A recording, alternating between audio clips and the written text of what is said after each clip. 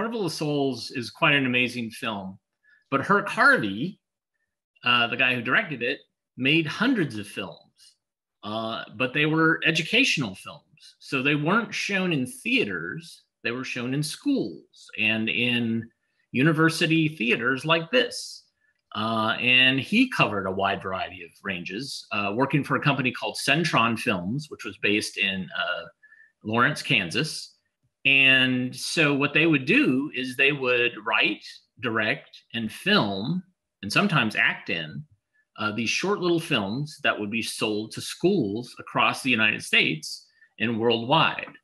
And they would be on a variety of different topics like math, science, ones about how to get along, etc. So he had been working for Centron for about 10 years before he made Carnival of Souls. And I think he was always irritated that people were like, "Oh, this is your first film?" And he's like, "No, I've made so many other films. It does, and you've probably seen them." But this was the first feature film. And so the film I'm showing was made after Carnival of Souls. And the reason why I picked it is because it's from the 70s and it's about Halloween. It's Halloween safety.